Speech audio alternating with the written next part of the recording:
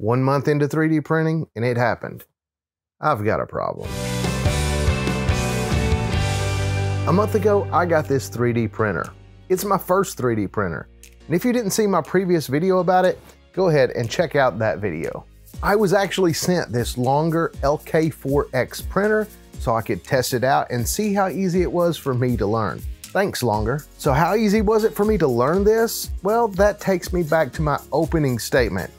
I think I have a problem. I can't stop printing. Okay, so let's get serious. I have printed all of this stuff and more just in my first month with this printer.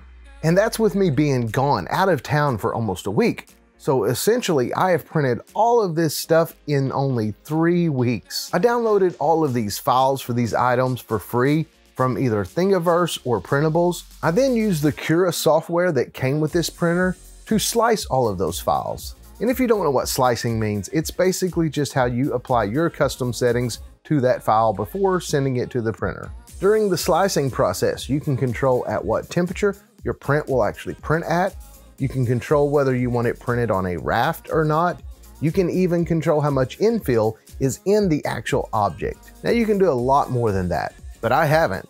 I've just used the basic settings and it has all printed wonderfully with this. I am in a Facebook group for 3D printing, and I made a post a few days ago about how many prints I have made with this and how few failures that I've had.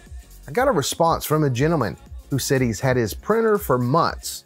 I don't know what printer it was, but he said he has yet to get a decent print from his printer. I have printed nearly 100 items and I've had about 3 failed prints. Yeah, 3. Let's talk about those failures. This is my biggest failure. This was supposed to be a Flexi Rexy, something like this, but as you can see, it didn't work. However, I believe this was an issue with my filament and nothing to do with the printer itself. Another failure that happened, I caught early on, so I don't have the failed print to show you, but it just wasn't sticking to the bed.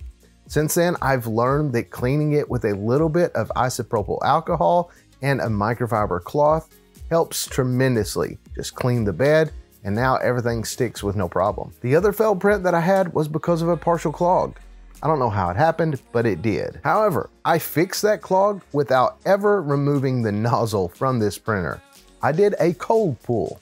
The cold pull essentially just means you pull the filament out before it completely heats up. I'll leave a link to the video that I watched to help me know how to do it. And then if I make a video, I'll replace it with my own video. And that's really all of the issues that I've had with printing. Nothing really with the machine at all. All of these items were printed in place, which means no assembly or anything was required. It just prints just like it is. You can pick it up and move it, and I think that is awesome. Some of the items I've printed with a raft that you have to peel off, but some of them I don't even use a raft or any support. That's just too cool. One of my favorite prints is this lithophane, and it looks pretty plain right now. But whenever you put a light behind this, you see a picture of my kids and my grandbaby, and I think this is just awesome. And multicolored stuff. I designed this in Fusion 360, and then whenever I sliced it, sent it to my printer, I stopped it halfway through the print and changed from the white filament to this blue filament. Now, I'm really excited about this. I want to try some more multicolored stuff in the future. Let me know in the comments something that you would like to see printed or what you would like to know about next. Thanks for liking, commenting, and subscribing. And until next time, God bless.